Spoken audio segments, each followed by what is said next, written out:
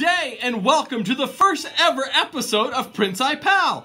I'm your principal. Seeing as how you can't come to me, I thought I would come to you. I have some great trivia, ideas, thoughts, things that are going to make you think and go, And that way we can spend a little time together each day when we can't be together at school. So enjoy the first episode of Prince iPal. My mama was a brilliant woman, and mama always said, laughter is the best medicine. So when you're feeling down, find something to smile and laugh about, and you will feel better, because mama always says, laughter is the best medicine. Did you know there are 2,000 thunderstorms on Earth every minute? 2,000. I didn't know, did you?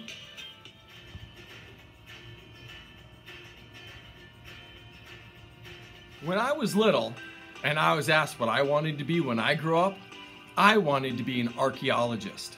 An archaeologist is a person who studies history and prehistory through excavation, that's a big word, of sites and the analysis of artifacts and other physical remains. So I wanted to dig in the ground, find bones and artifacts and pieces of history to help tell the story that took place many, many years ago. When I was little, I said when I grow up, I want to be an archaeologist. Where in the world is Mr. McConnell's family from? Well, Mr. McConnell's mom and dad were both born in Ingersoll, Ontario, Canada. That is right here on our map. Ontario, Canada. That is where in the world Mr. McConnell's family comes from.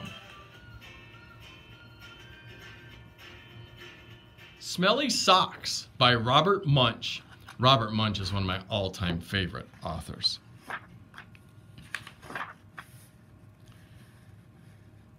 When Tina wanted new socks, her mom took her to the only store in town. This store only has black socks, said Tina. Can we please go across the river and get some really good socks? We can't drive right across the river because there's no bridge, said Tina's mom. You know, it's a long, long way to the only bridge, and besides, we don't have a car. That sounds like a problem. So Tina went to her grandfather and said, can you please take me across the river in your boat? I want to buy some really good socks. The motor's not working on the boat, said her grandfather. Row, said Tina. We can row. I will row, and you can sit in the back of the boat. You will row, said her grandfather. Yes, said Tina. Rowing is easy.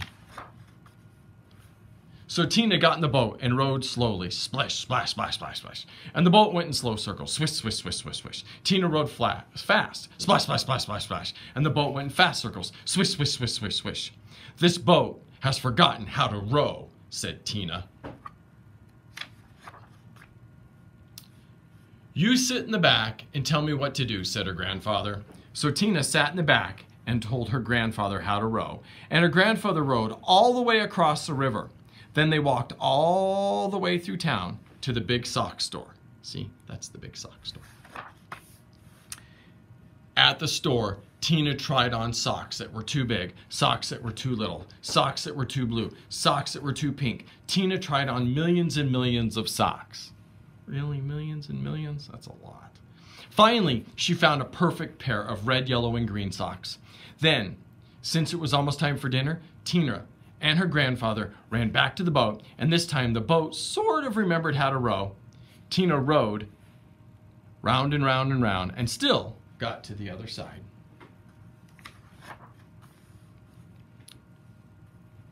When they got back, Tina ran home and yelled, socks, socks, wonderful socks. These are the best socks I've ever seen in my life. Grandpa rowed me all the way across the river to get these socks. I am never going to take them off. Never, said Tina's mother. Never, said Tina. Uh-oh, said Tina's mother. Those are going to be some stinky socks. So Tina wore her socks for a long time. She wore them for 1, 2, 3, 4, 5, 6, 7, 8, 9, 10 whole days. Her mother said, Tina, I know you love those socks, Please, just let me wash them real quick. They will start to smell if you don't get them washed. Socks, socks, wonderful socks, said Tina. I am never going to take them off. After Tina wore her socks for 10 more days, the kids at school said, Tina, what a smell. Change your socks. Socks, socks, wonderful socks, said Tina. I am never going to take them off. Look at this stinky. After Tina wore her socks for 10 more days, a whole flock of Canada geese flew over her house and dropped right out of the sky from the smell. 2 moose walked through her yard and fell over from the smell. Ducks, raccoons, squirrels fell over when she walked to school. Finally, even a skunk fell over from the smell. Tina's friends decided to do something. They all came to her house and knocked on the door. Blam, blam, blam, blam, blam. When Tina opened the door, they grabbed her and carried her to the river. Then they held their noses and took off her socks. Some of the kids held Tina and some of the kids washed her socks. Scrub, scrub, scrub, scrub, scrub. All the fish in the river floated to the top, acted like they were dead.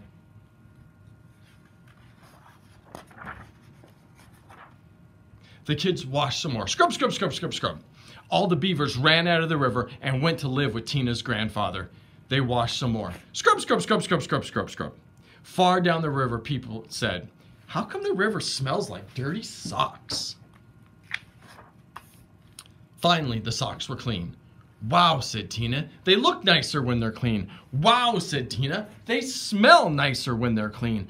Wow, said Tina. They feel nicer when they are clean. Tina put on the socks and said, I'm gonna wear clean socks from now on. The beaver left her grandfather's house and went back to the river. The Canadian geese got up off the ground and flew away. The fish decided they weren't really dead after all and jumped and splashed in the river. Tina went to her mom and said, my socks are nice and clean, and I think it would be very nice if you took me to town to get me a nice new red, yellow, and green shirt. Promise to wash it, said her mother. No, said Tina. If I wait long enough, the kids at school will wash it for me. Uh-oh. Apparently she didn't wash her socks or her sweater again. That is Smelly Socks by Robert Munsch. I'm so excited that our students are continuing on with first in math. Well, our 4th and 5th grade students, because that's who does first in math. Our first in math players of the day are McKenna, Jet, Deegan, William, Candace, and Camry. I hope you continue up with your first in math practice. Fun with numbers. Did you know a number can be divided evenly by 3 if, when you add up all the digits in the number, it can be divided by 3? That is interesting. I did not know that. That is fun with numbers. On this day in science in 1965, America's first 2-person space flight began as Gemini 2, and it was launched from Cape Kennedy with astronauts Virgil Grissom and John Young. Isn't that amazing? On this day, March 23rd, in science. 365 Days of Wonder for March 23rd. What wisdom can you find that is greater than kindness? Word of the day is welcome. Welcome. Is the sky, heaven, or upper atmosphere? Welcome. Joke of the day. Why was the bee mad? Well, you'd be mad too if someone stole your honey.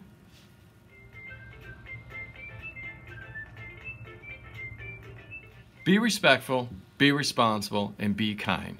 Treat others as you'd like to be treated, and speak to others as you'd like to be spoken to. Have a great day. Remember, it's never goodbye, it's just ta-ta for now. We'll see you tomorrow. I am Prince iPal, your principal. It was good to see you today.